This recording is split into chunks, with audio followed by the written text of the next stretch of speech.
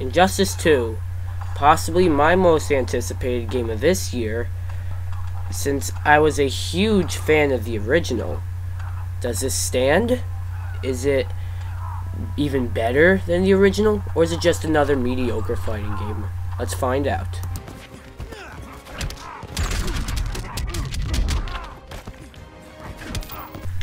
Must I start with, the gameplay is really neat.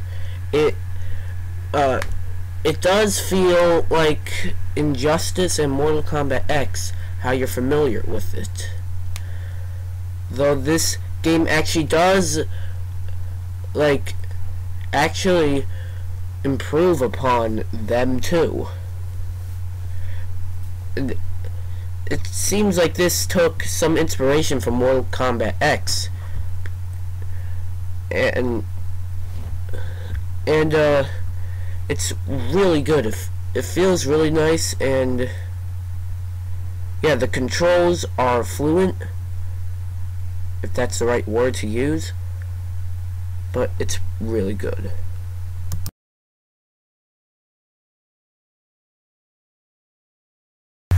Alright, now the roster is pretty good, I must say. However, I do wish it was a little bigger. Like, it could have included some characters like Shazam, or like Raven, Deathstroke, Lex Luthor. There are many characters that were cut, and they probably shouldn't have been. But we got some cool new characters, like Scarecrow, and Swamp Thing, and Cheetah, and Poison Ivy, and Robin, and Deadshot. Well, I wouldn't call it. It depends if Deadshot's a new character or not. Depends on how you look at it. But, anyways, they should have included some characters from the other game. But I like the characters in this game. Though the stages, yeah, look at this. The first Injustice had more stages. We're not done yet. The story is pretty nice, but for many people, this is where most of the flaws come. Many people say that the story mode can get a bit cheesy at times, and I'd kind of say that too. Also, some of the characters are sort of weird in the story mode, but the story mode is very interesting. So, Superman gets freed or something, and Supergirl is also playing a big part, and also Brainiac is a big part of the story mode. But the Joker, yeah, the Joker. The story mode is, of course, a nice part of any fighting game. Though, this story mode is good enough, and I suggest you play it, especially since it's the only way to unlock Brainiac, unless you want to play $6 US, pay $6 US. But this, there are better story modes out there.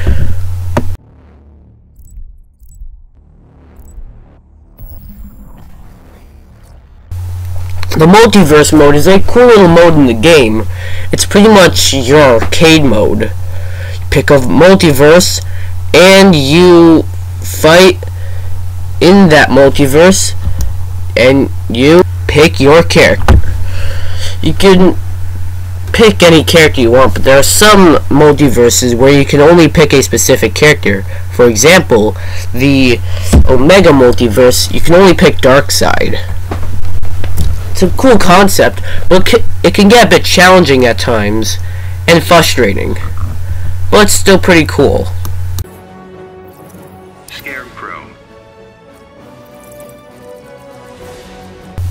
The gear system is a nice little mechanic or microtransaction in the game. You get them by like completing the story or stuff like matches, or you can also get it by these mother boxes. They let you get gear, a lot of gear. Like there are bronze, silver, gold, platinum, and diamond. And each box gives you more and more. Yeah, and gear is a nice microtransaction in the game.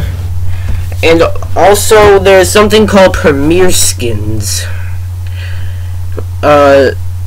which you access by gear. These include Reverse Flash, John Stewart Green Lantern, Power Girl, Vixen, Mr. Freeze, Grid, and Jay Garrick Flash. There might be more Premier Skins in the future, but these are the ones we know of.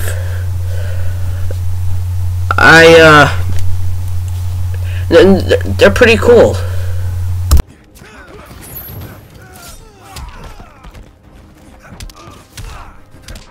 Injustice 2 is a solid fighting game.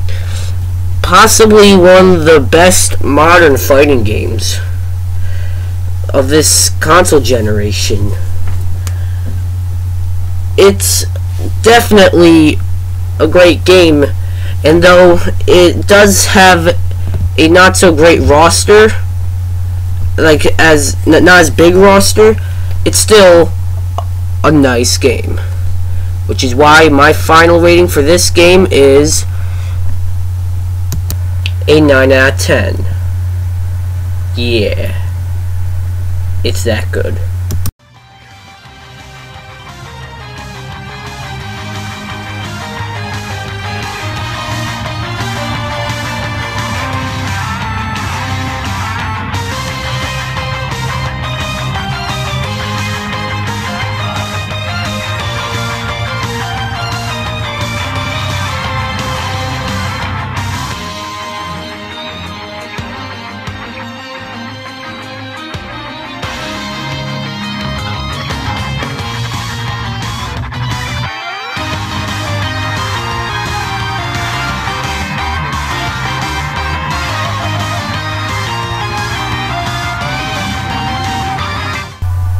So the stage the